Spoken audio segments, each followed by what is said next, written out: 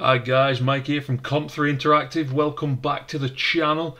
Today we're going to be taking a look at object pooling. Now the main purpose of object pooling is so we don't actually need to instantiate and destroy objects at runtime, or at least not as many as we usually do. And the reason that's a good thing is instantiate and destroy are particularly heavy commands. So in certain games, such as Enter the Gungeon, this is what's known as a bullet hell game, and as you can see by the gameplay on screen, there are hundreds if not thousands of bullets being shot every couple of seconds. So if we were to do this in our games using instantiate and destroy, we would take a huge performance hit. So the way that games like this do it is through object pooling. And I'm going to try and make this as simple as possible because it can get a little bit advanced. You could expand on the final product. But essentially what we're going to want to do, we're going to want to change what's happening currently, which as you can see over here in the hierarchy, every time one of these bullets spawns, it's just spawning in down at the bottom, moving upwards. When it hits my wall collider, it's being destroyed. But that is actually going to be very detrimental to our game. We don't need to do this. As you can see, we only ever really have a finite number of bullets on screen at once, so there's no sense in creating a new one every time we want to spawn one. And by the end of the video, it's going to look something like this. Just let me swap my code out really quick. So now if you keep your eye on the hierarchy, everything will look the same in the game view. But take a look at the hierarchy. If I expand these and carry on, we see we never have more than this set number of bullets, which is going to be giving our game a lot better performance. And the good thing about the system that I'm going to show you how to make is it'll work on any prefab whatsoever, so you'll be able to pool bullets, pickups, anything like that. They're all going to be given their own individual pool, and also if we don't have an object that's ready to go, we're just going to create a new one on the fly. So we will be doing a little bit of instantiation, but we'll never be destroying anything. So enough of me talking about it, let me show you how it's done. But first I just want to thank Gigatank3000 for sponsoring this video. Go check him out on Twitter and on his website. I've got links in the description below, and go and keep track of his latest game that he's got in development. And I also want to thank everyone over on Patreon. You guys are fantastic. Okay, so let me just show you the way that you're probably going to be doing this kind of spawning in your game already. So we take a look at our bullet spawner. We just have some basic input controls over here, but this is the important line. So every time we want to shoot, we're using the instantiate command, we're instantiating the prefab at its position in a rotation, and we're doing that every time. And then on the flip side of that, on each bullet, every time we enter the wall trigger, we're destroying it. And this is our problem. So let's work on a pooling fix for this. So the first thing we're going to want to do, we're going to want to create two classes. These are going to be a pool, which is going to be an individual item pool, and secondly we're going to want another script which is going to be a pooler, which is going to be sort of our master class. So we'll work on the pool first because this is going to be relatively small. So this isn't going to be a mono behavior, and we aren't going to need system.collections, nor are we going to need the start and update. So inside here we're going to need two variables and a constructor. So the variables are going to be a public, and we're going to use a stack. You may never have used a stack before, but they are extremely useful. You can think of it as a list, but with extra functionality. And just like a list, it takes in its type, which is going to be game object. And these are going to be all of our inactive game objects inside of our pool. So we'll just set that to a new stack like we would with a list. Next, we're going to want to create a parent game object, or a reference to a parent game object. So we'll just call that parent for now, and that's just so we can keep all of our instantiated items in one place. Next, the constructor, which is going to be a public pool. That's going to take in a game object, which is going to be the parent that we want to assign to this particular pool. So we'll set this.parent equal to parent. And that is actually it for our pool. So we can go back over and start on our pooler. This is where the real magic happens. Now we want to make this as reusable as possible. So what I'm going to do, I'm going to make this a static class so we can call this from anywhere. And to start off, we're only going to need one variable in here, and that's going to be a private static dictionary. The key for this dictionary is going to be a string. It's going to be our object name, and each entry into the dictionary is going to be a pool, the class we've just created. And this is going to be all of our available pools. So we'll call that pools, and again initialize it as a new dictionary. And inside here we're only going to actually create two methods. We're going to create a spawn method, which is going to replace our instantiate, and we're also going to create a despawn, which is going to replace our destroy. So we'll just add those in quickly. There'll be a public static void spawn and a public static void despawn. So we'll work on spawn first. So because this has got a replicate instantiate, we're going to pass in a few parameters that are going to mirror our instantiate command. Those are going to be a game object, we'll call that geo, that's going to be our prefab that we want to instantiate. A vector3, which is going to be the position that we want to instantiate it. And a quaternion, which is going to be the rotation. So nothing too drastically different from a standard instantiate call, as we can see here. Our instantiate is taking in a game object prefab, a vector3 for the position, and a quaternion for the rotation. So in essence, we're just mirroring that. So what do we want inside spawn? First of all, we just want to create a reference to a game object, and we'll use that if we decide to use an object from our pool rather than instantiate it. Secondly, we want to generate a key. And the way that I'm going to do this, you could do this anyway. You could pass in a key if you like. You could use an enum. The way I'm going to do it, I'm going to make it all automated, and I'm going to create a new string called key. I'm going to set that equal to the game object that we've passed in's name, and I'm going to replace that name. Well, I'm going to replace clone from that name with nothing. And the reason I'm going to do that is because if we passed in a bullet prefab, that would be a name of bullet, but because we've already instantiated it at some point during gameplay, it's going to have that bracket clone on the end of it.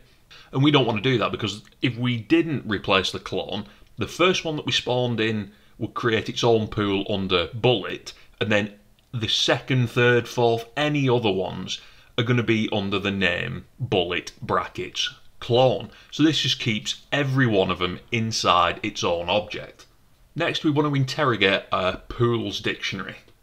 So if pools.contains key, and then we'll just pass in the key that we've just created, this means we've already got a pool ready to go.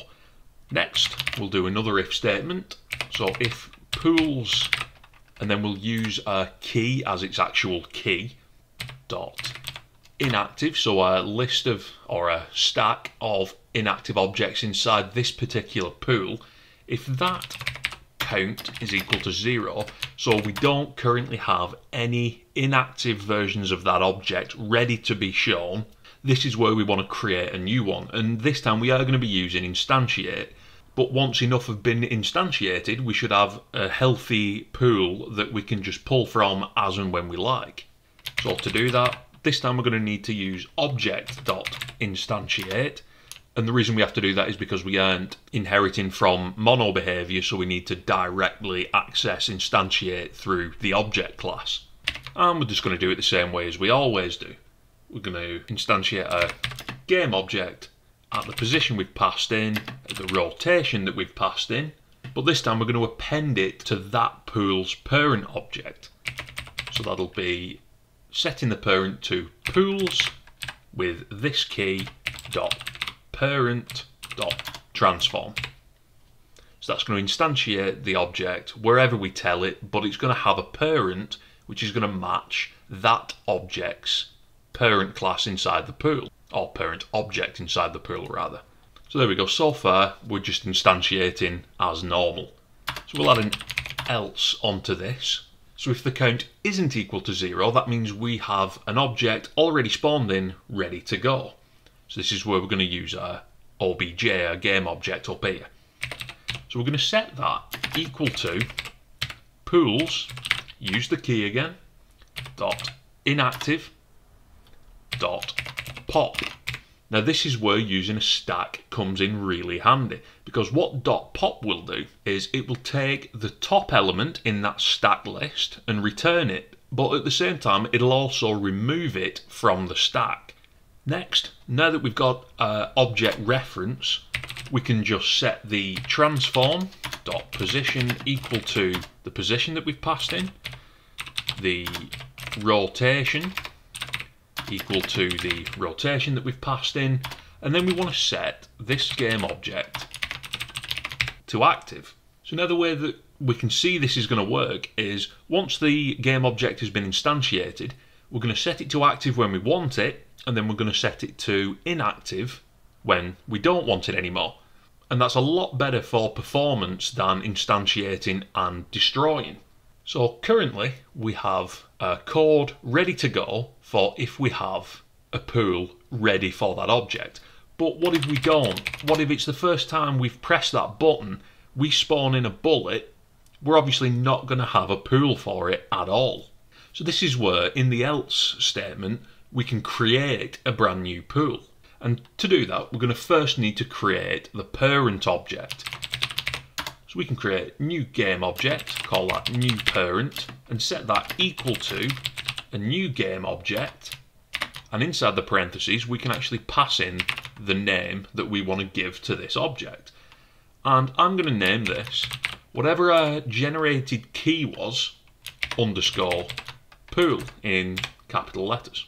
So if the object that we passed in that we're trying to create didn't have a parent, didn't have a pool, we're going to create a new pool object called bullet underscore pool. Next we're going to want to instantiate the object because obviously we don't have a pool to take it from.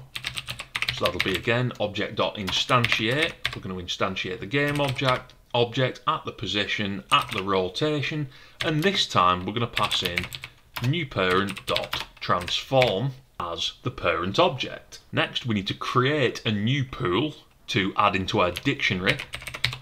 So that'll be a pool, call that new pool, set that equal to a new pool, and as part of the constructor for a pool, as we can see, we need to pass in the parent object. So again, we'll just pass in new parent there. And the final thing we need to do is add it to our dictionary, which will be pools, dictionary up here, dot add. We need to pass in the key as the key object, and then the new pool that we've just created. And that should be our spawn method completed. So if we pop down to our despawn, again this is going to need to take in a parameter just like destroy does, and that's going to be another instance of the game object that we want to in essence destroy. And I'm just going to copy this because we're also going to need that key in here as well. And this is going to be quite similar to the spawn method just in reverse. So if our pools.contains key, then we can just add this game object to that pool. We'll get pools, use the key, dot inactive, and this time we want to use dot push. Now dot push is going to do the opposite of dot pop. This is going to add to the inactive stack and it's going to put it back at the top, and then we'll just pass in that game object. And then we're going to want to set that game object to inactive, so set active false. And just to keep things clean, what I like to do, whenever we despawn an object, I like to set its transform.position equal to pools.parent.transform.position. That way, say, for example, we have 100 objects in, we have 100 bullets, and they're all deactivated, so we're not shooting at all. although they'd be inactive, they'd be all over the map, and I don't really like that. Obviously, when you're playing the game, you can't really tell, but I know, and it really bothers me, so I just like to set it to the parent transform, so we just have a nice little pile of them over somewhere in our game. And the final thing that we need to do, we need to cater for us despawning an object that doesn't have a pool. So that'll be inside of our else statement, and we're going to create a new parent object, just like we did during our spawn. We're also going to create a new pool, call that new pool, set that equal to new pool, and pass in our new parent like we did in the spawn method. Next we're going to set our GameObjects.transform, and then we're going to do set parent. Then we'll pass in new parent.transform. So because the object that was already in the game didn't have pool, it mustn't have a parent. So now we're going to set that GameObject's parent to be inside the pool, just so when we start using it, like I said before, they're all kept in the same little area. Then finally, we need to add it to the pool, so that'll be pools.add, use the key as the key, and use the new pool as the pool object. Grab a new pool using the key.inactive.push, so we'll put that game object into the stack, and then finally set that object to inactive. And that should be our pooler script completed. So the only thing left to do now is replace our instantiates and our destroys with spawn and despawn. So inside of our bullet spawner, wherever we're instantiating, what I'm going to do instead, I'm going to copy that just for ease. But now all we need to do is call pooler.spawn, and then we'll pass in exactly the same parameters as we did to our instantiates, and then exactly the same down for the red bullet, which is going to create its own instance. So that'll be pooler.spawn, the red bullet this time. And then inside of our bullet script, instead of destroying, we want to call pooler.despawn game object, exactly like we'd call destroy. So now if we go back to our game, we should see, if we were to press the A key, that's the key that I'm using to spawn my yellow bullets, we get a bullet pool with one bullet in there. If I press D, which is my red bullet pooler, I get a red bullet pool with another game object under there called red bullet.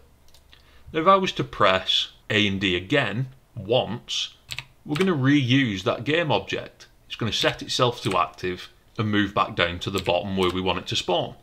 But now, for example, if I press A twice, we only have one bullet, but the way that we've created this system is it's going to use that bullet and then instantiate a new one only if it needs one. As you can see there, we had 2 bullets, and now we've got 2 bullets inside of our pool. Same for the red.